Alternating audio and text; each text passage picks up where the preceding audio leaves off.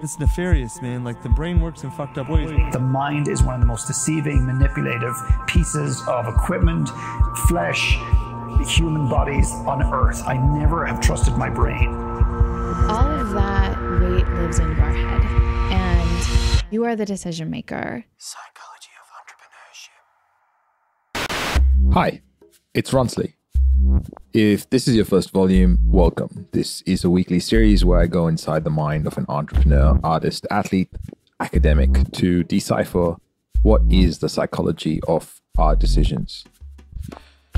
While I script this volume, it is the 17th of February 2020, and this volume will go live in 11 days.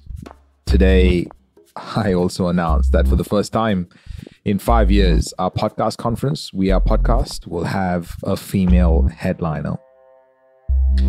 I am so excited about that because I've been trying to achieve that for the last 3 years for sure. See, We Are Podcast is the first podcasting conference in the Southern Hemisphere. We started it back in 2015.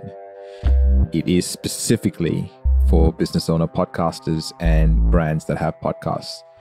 And we've had amazing speakers like John Lee Dumas, Darren Rouse, Jordan Harbinger, Pat Flynn, and Nathan Chan headline our previous years. So I'm excited to say that this year, We Are Podcast will be headlined by this amazing soul. My name is Melissa Ambrosini, and I'm a best-selling author. I've got 2 books that are out at the moment, Mastering Your Mean Girl and Open Wide. I'm a podcaster and speaker, and everything I do is with the intention to empower people to unlock their full potential and live their best life. Today, we go inside the mind of a best-selling author, podcaster, keynote speaker, teacher, but more importantly, a wife, friend, dancer, and actor with her own IMDb page. I was lucky to have this interview experience because I drove a couple of hours from our studios in Brisbane to the National Park in Noosa to be welcomed into her home for lunch that her husband, Nick, cooked for us. That was special indeed. So to help you with context, I wanted to start with Melissa's motto in life. When I interviewed David Wolf on my podcast, who's a beautiful human being, he said to me, "Today is the best day ever." And he says it like that. And he says, write it on your mirror. And he said, treat every day like the best day ever. And I literally, that is my motto. I'm like, and I asked myself, what can I do to make this the best day ever? Like, what can I do? And sometimes it's like, for me today, I want to go for a swim. Or it's like, I want to catch up with a girlfriend. Like or I want to have a good conversation with my husband, or I want to make a picnic and go and have lunch with him or something like that. But every day, wake up and ask yourself, what will bring me the most joy and what will make today the best day ever? What will make today the best day ever? Sometimes this question is a bit much. Our minds make up all sorts of reasons why that isn't a relevant question to ask, because I actually have to worry about a whole bunch of things, including the bills, the people that rely on me, the career I've worked hard to build, the life I currently have. The list is endless.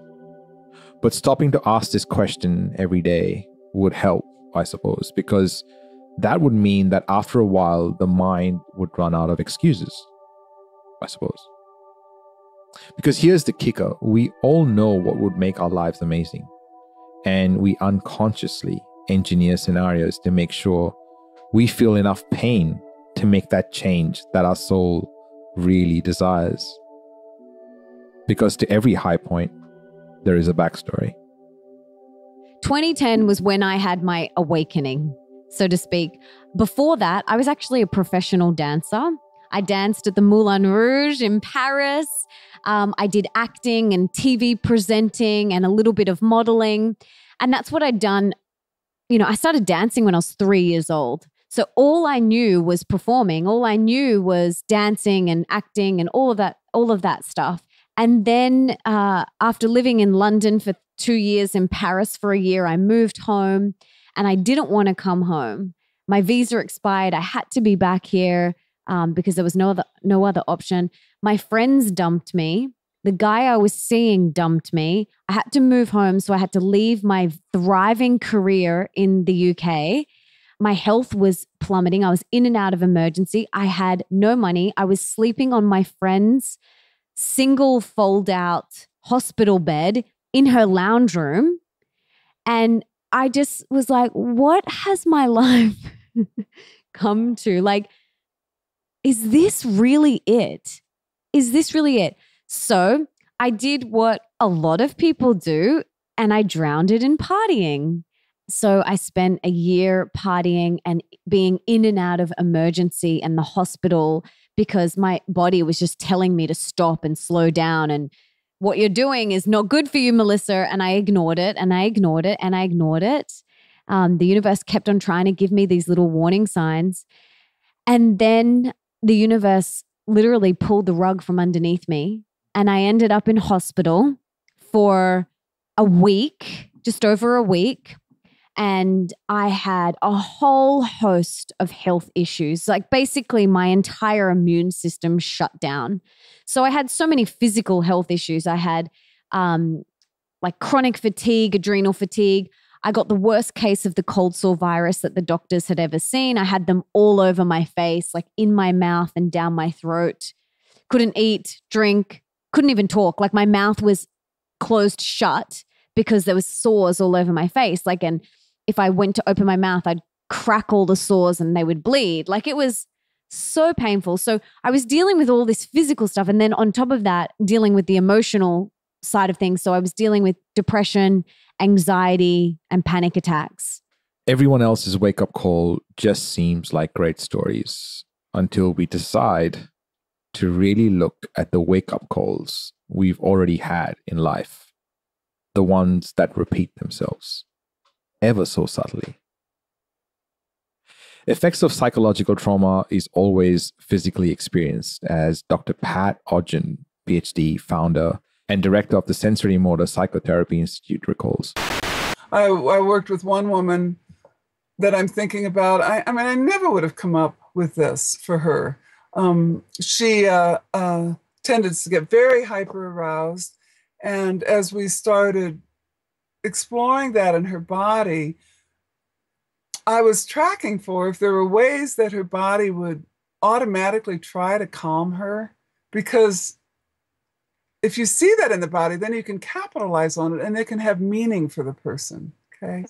And her hands kept coming together like this. And so I asked her about that. And it was so touching because as she felt her hands and experienced that, she was reminded of her mother, who had passed away a terrible death from alcoholism, alone in a slum, you know, and her hands took her to a very positive experience of her mother. She loved her mother's hands. Her mother had very beautiful hands, and she remembered her mother's hands holding hers. So this became a gesture that she could do consciously to calm her down and implicitly trigger those positive attachment memories of her mother.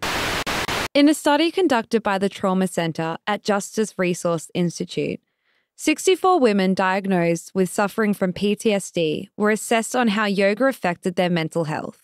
After 10 weeks, the women who practiced yoga once weekly had fewer symptoms of PTSD. In fact, 52% of participants no longer met the criteria for PTSD at all. Here is Russell Brand, the famous comedian, talking about yoga. Yoga, it reduces cortisol, the stress hormone. Yoga, 64 women who were suffering from PTSD had their symptoms reduced by the practice of yoga significantly over a 1-month period. Is yoga a necessary salve to the problems of contemporary living? Is yoga a physical way of incorporating spirituality into your daily life? Is yoga much more than a fitness fad, much more than aerobics with incense? I would say it is, because I've been practicing yoga for a long time. And what I sometimes need is a physical component to my spiritual practices. Sitting around meditating, I do that every day and it's wonderful and it's necessary. But as a supplement to it, the practice of moving the body in alignment with the breath, learning to move free from constant thought, these are powerful ideas. Of course, there's the obvious physical benefits in terms of your body feeling stronger and more flexible, and evidently hormonal benefits, this reduction of cortisol. And I was in hospital feeling the most unwell I've ever felt, but the most alone I have ever felt in my entire life. And I literally was like, is this it? Is this what we are here for? To suffer. And at this time I was 24 years old, 23, 24, can't remember, one of those ages. And a few weeks before this, that I ended up in hospital, I just started this thing called yoga. And I was like, what is this yoga business? It feels so good. So I just started it. So I'd met these new friends at yoga, and they sent me a care package to the hospital. And in that care package was like crystals and angel cards and teas and herbal tinctures and a book that changed my life. That book was Louise Hay's You Can Heal Your Life. And I remember reading this book, and I would turn to my mom and I said to her, why didn't you tell me that we create our own life? Why didn't you tell me that we are creating our own reality moment by moment? She would just look at me and she's like, Melissa, I was doing the best that I could. And absolutely everyone is always doing the best that they can. And I did go through a blame stage toward my parents, and, I have moved through that, and I'm so grateful, and I just love and adore them now. And that was the awakening for me. I read this book and I literally, like that, decided to change my entire life. There was this voice inside me that said, if you get healthy and happy again, you'll live a life beyond your wildest dreams. And I didn't know what that voice was. I now know it's your intuition, but I didn't know what intuition was back then. There's not a stitch of activewear in these yoga classes. It's all about hard hats, high vis and steel toe boots, and helping tradies transform their physical and mental health. Meditation has completely changed my life. Tools down, bums up. Yeah, a little bit uncoordinated, but we'll get there. I got a wedgie, but that's all right. Anywhere you can find a space to sit. You could be in a smoko shed, could be in the car, wherever you are. Yoga, Pilates and meditation help mental and physical health. Two areas that many tradies struggle with, according to research. That was a current affair report done a year ago. I remember Philip McKernan in Volume 1 talk about the biggest tragedy in today's world. It's the fact that we are becoming so disconnected and we're forgetting how to feel, and society doesn't reward us with emotion. It rewards us based on intellect and what is perceived as to be successful. And a lot of us are focusing and obsessing about living in the now. I don't want to fucking live in the now if my now is shit. I have no interest in living in the now if my now is shit. Or the rest of us are forward focused. My work and what I believe is, if you want to understand who you are at the core, intellectually and emotionally, there's only one place to go, and that is into your past. That is the place that holds every key to who you are and who you're going to be, whether you like it or not. If we don't accept who we are, the transitions we make to become someone else don't come from the most genuine of places. But that isn't done consciously. You are unique. There is only one you. No one can do you better than you. They can try. I can try to be you. I could dress like you, but it just wouldn't work. No one is you. And the world needs you. The world needs you and your uniqueness and your quirks and your gifts, whatever that is. And when we don't share that, like when we aren't our authentic self and we aren't sharing our true self, we're doing a disservice to the people around us and to the world. So I feel like it's our duty to be our true self and to just share that without the comparison piece of looking at everybody else, and to just share that with whoever it is, whether it's our partner, our kids, or 100,000 people on Instagram. We do need to share who we truly are. There's nothing else that we need to do. We don't need to try and emulate anyone or be anyone. And I think when I realized that there was no other Melissa Ambrosinis in the world, there is no one doing exactly what I'm doing with my voice, because they're not me. They're not in my body. And we're all so beautiful and we're all so unique. And we all have a message to share. So we've got to stay in our own lane. Coming up after the break, how to tame the voice and one of my alter egos, Redonkulous Ronsley. There is schools of thoughts that are like, you've got to kill the ego. And then the last step in the cast process, T, stands for truth. Yeah, I think I'm proud of, sure, the big things, the books, but more, I'm proud that I had the courage to move through the limiting stuff.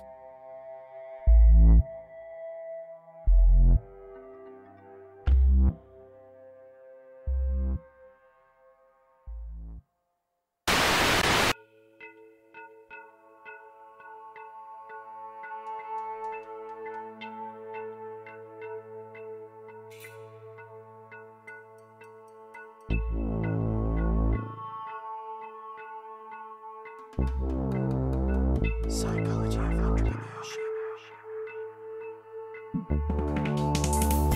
The main objective of this audio project is to bring together entrepreneurs and creatives who share similar values so that they can find the courage to put out their authentic voice for the right people to hear, which allows for them to make their impact on the world.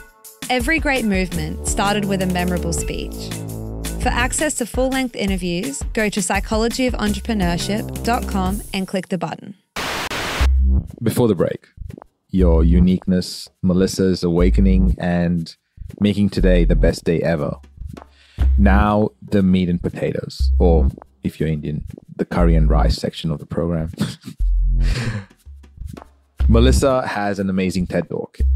Yes, this was done at TEDx Monash University, but it has been uploaded to the TED website and is now not a TEDx talk anymore, but a TED Talk.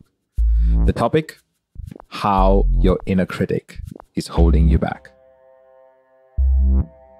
And that voice, well, I personally think that there's only one voice, and you can call it your ego or your inner critic or your inner mean girl or your inner bad boy or negative Nancy, whatever voice you want to give it, right? And I think it's really important to give it a voice, which is what I talk about in my TED Talk. I take them through the cast process. And the first step of the cast process is C, creating a character. C stands for character. So you've got to give that voice a little character. And you can call it Bob, Mary, whatever you want. And I personally believe that there's this one voice, this one negative inner critic voice, but that voice has different disguises. So that voice might sound different and wear different clothes and, show up in different ways, but it's still the same negative voice, right? And I think that is a lot less confusing for people, because if they think there's multiple voices, they get overwhelmed. They're like, yeah, but this voice is saying this, and then this voice is saying this, and it's just one negative, limiting, fear-based voice, your ego. That's it. And so that's the first step is in the cast process is you've got to create this character. There is schools of thoughts that are like, you've got to kill the ego. And then there's some that are like, you got to make friends with it. So I personally believe we don't need to kill the ego. The ego is a part of us. And that voice is there it thinks it's helping you. It truly does think it's helping you, but it's not. And your job is to be discerning between its characters, like the characters that it plays, you know, because that voice is also the voice that says, do not get in that car with that guy. Do not do that. This is a bad idea, Melissa, you know, or do not walk down that alley. That is also the same voice, you know, like that voice can also be super helpful. And so I feel like we really do have to create this character. I named my character Redonkulous, Ronsley, because I like the way the word sounds. It is a synonym for ridiculous, and it's hard to use redonkulous in everyday sentences without sounding like a total jackass. Melissa, I'm playing along. What is the second step? The second step in the cast process is awareness. You got to become aware of it. And the way that you do that is you say, you know, my inner mean girl or my inner critic is telling me that I can't launch this business, or I'm not good enough to write a book, or who do you think you are starting a podcast? No one's going to listen besides your mom, maybe. You know, that's that inner critic voice. That it's so important to be aware of it, because she or he, whatever, I'll just speak from my experience. She is the one that will say those things. Who do you think you are starting a podcast? And also, okay, standing in the wings, about to walk onto my TED Talk, she was like, you're going to fall over. Everyone's going to laugh at you. You are not qualified enough. Who do you think you are?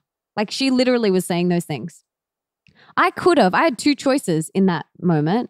I could have listened to her, agreed, run in the other direction crying, or I could have practiced what I was about to just teach everybody, which is taking them through that cast process and do it then and there in the wings before I walked on stage, which is exactly what I did.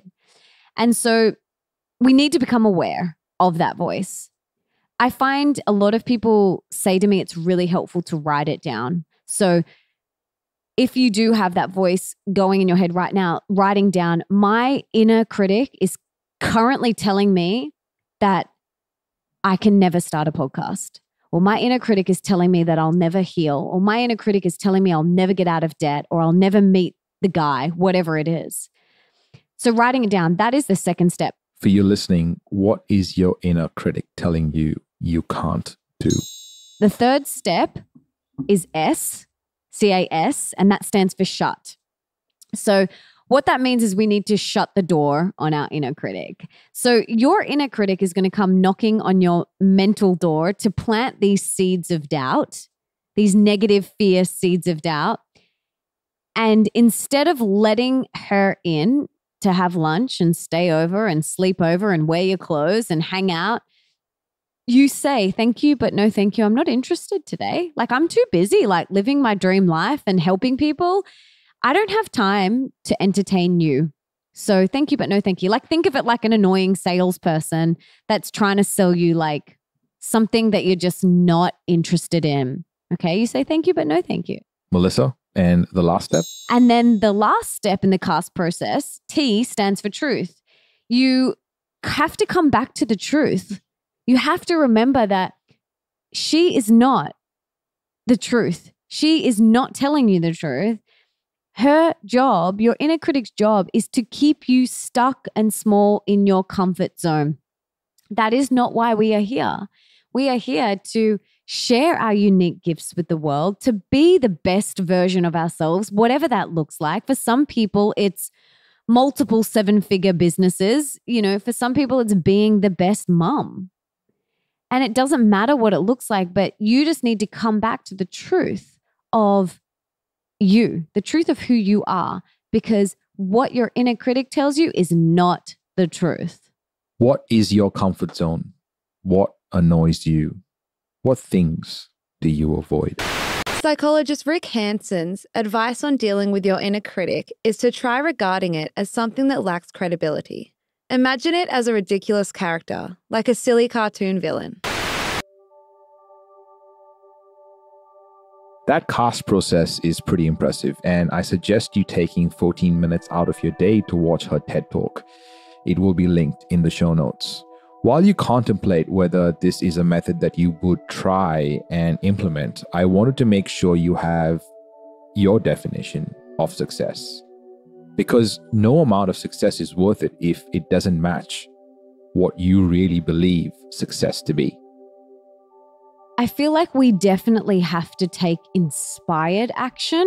If you have a goal, you've got to take daily inspired action.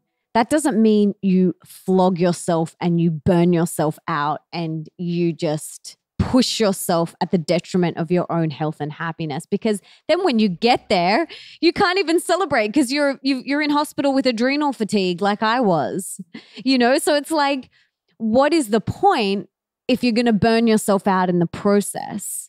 Your highest role here on earth is to take responsibility for your energy, to make sure that you are in alignment, to make sure that you are in joy, because you then become, and this might be woo-woo, but you become a magnet for more things that are also vibrating at that high frequency. But if you are vibrating at a low frequency, then you are going to attract that into your life. And if you are vibrating at a high frequency, you are going to attract more of that into your life.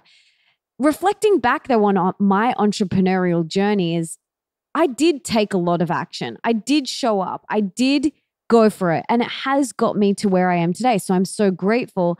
But it did burn me out a bit too. So it's like, what's the most important thing to you? Like for me now, the most important thing for me, like success to me, and each day it's like, did I do work that made a difference? Did I have a good time doing it? Did I connect with people that I love? Did I serve? Did I show up as the best version of me? Like these are really important for me now.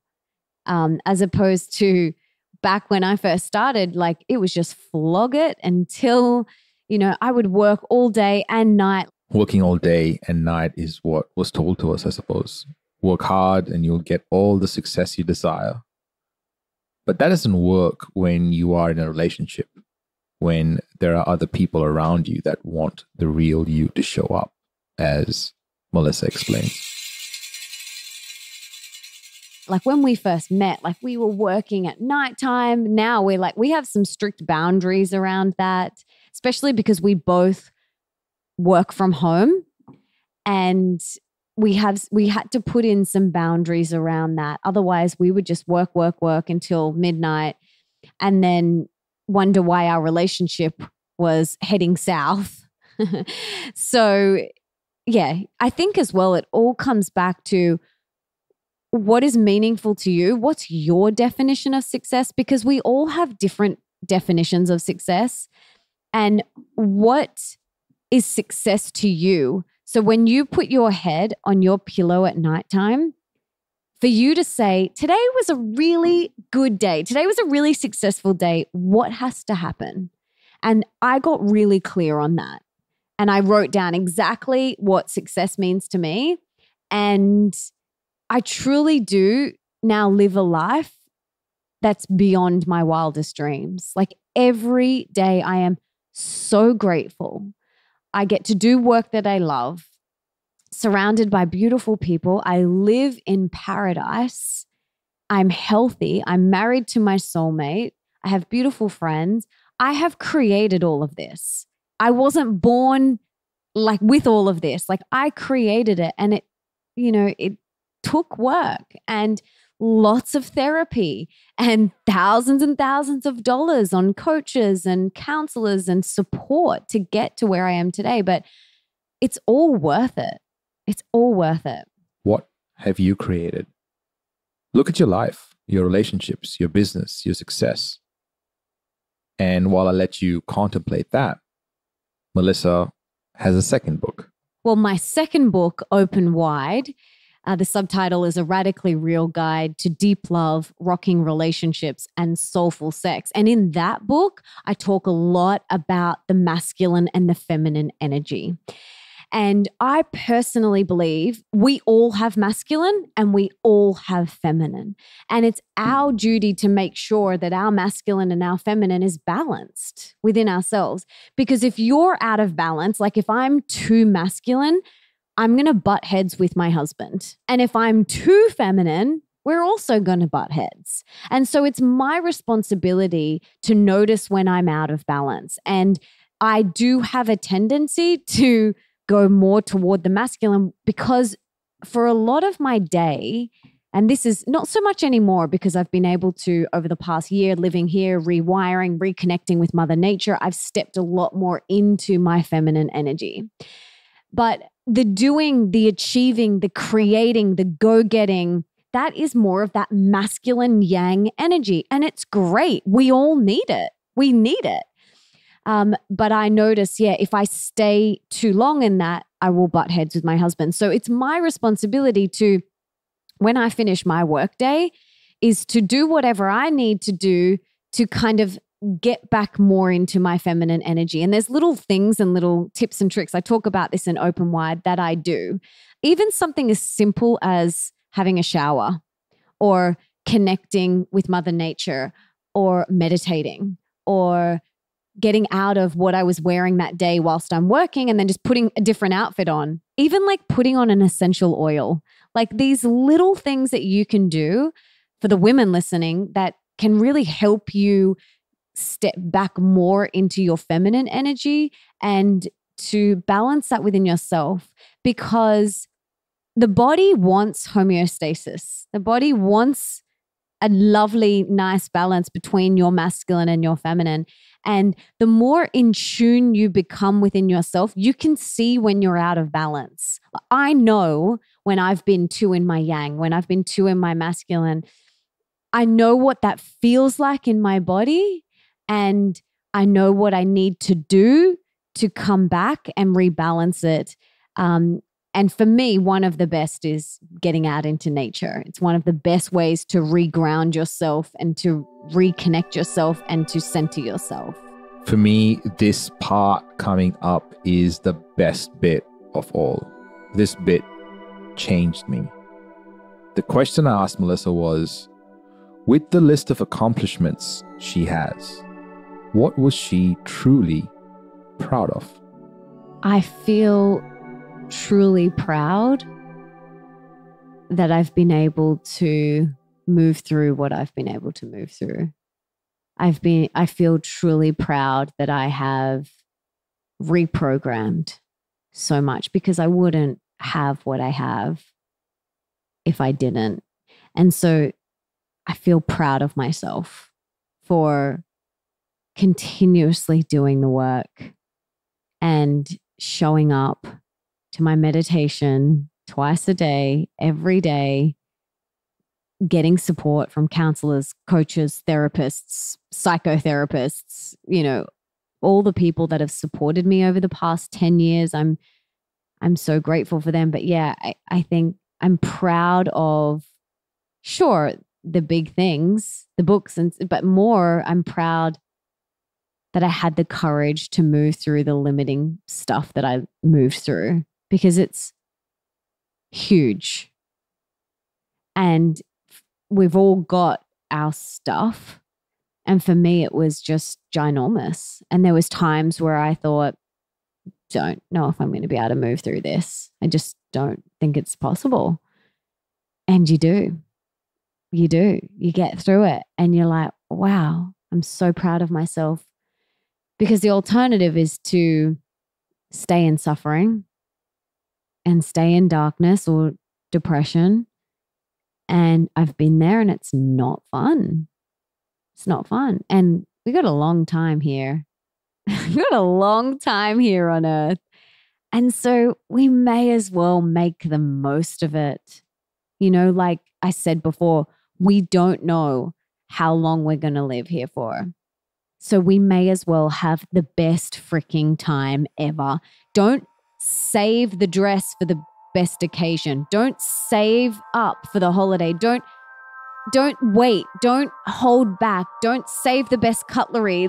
Don't just do it now. Whatever it is that you want to do in your life, do it now. Treat every day like Christmas. Psychology of entrepreneurship.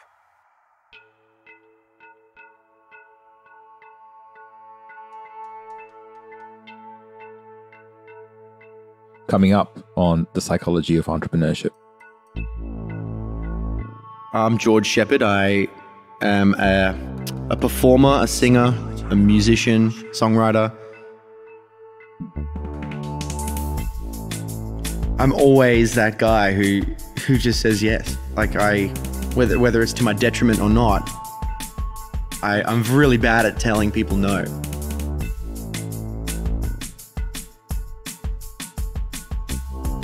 Everybody else around me knew way more than me because they'd spent their whole lives, getting prepared for it. And I felt, and I still feel like I'm on the back foot with it all, and I'm trying to quickly catch up and learn as much as I can. Psychology of entrepreneurship. I interviewed Melissa because she is the host of the top-rated Melissa Ambrosini Show podcast with over 10 million listens and counting.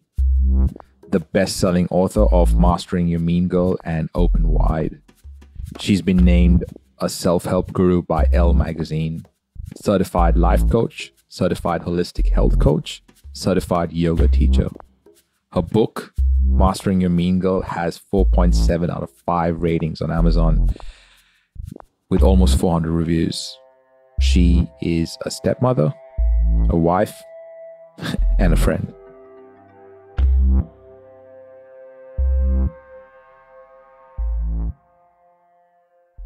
Psychology of entrepreneurship. This is a Must Amplify production. Special thanks to every guest expert that has appeared on the show. Editing and sound design by Tiago Vega. Voiceovers by Kelly Boniman. Guest research and content by Claire Gould and Corinne Castles. Project managed by Shannon Morrison. Produced and hosted by me, Ronsley Vaz. For more episodes and where to listen, go to mustamplify.com/POE. Hey, it's Kaylee from Must Amplify. I'm the sound engineer for this volume of Psychology of Entrepreneurship. I'm part of the team that made this production come alive. I work as a part of a global team with our studios based in West End, Brisbane, Australia. If you would like a podcasting checklist, email me at kaylee@amplifyagency.media. That's KAILI@amplifyagency.media. We specialize in finding your voice and making sure it's heard by the right people. If you are considering whether a podcast is a good idea for your business, check out our other show on shouldistartapodcast.com. Cancel your plans for April 30th and May 1st, this 2020, because Australia's first podcasting conference, We Are Podcast, is back for its 5th annual event. Hosted in Brisbane, Australia, this year's event will be focusing on 15 tactics to grow and leverage your podcast, your business, and your voice. You can bet that you'll leave feeling connected, inspired, and tactically armed with ways to make 2020 your best year yet. How would past attendees sum up We Are Podcast? Connection. Bloody brilliant. Informative. Creative. It's challenging. I'd say impactful, positive. Supportive. Inclusive. Completely inspiring and focusing. Fun, helpful, and generous. It's a generous event. There's a lot of giving. For more information and to purchase tickets, head over to wearepodcast.com. And that's a wrap.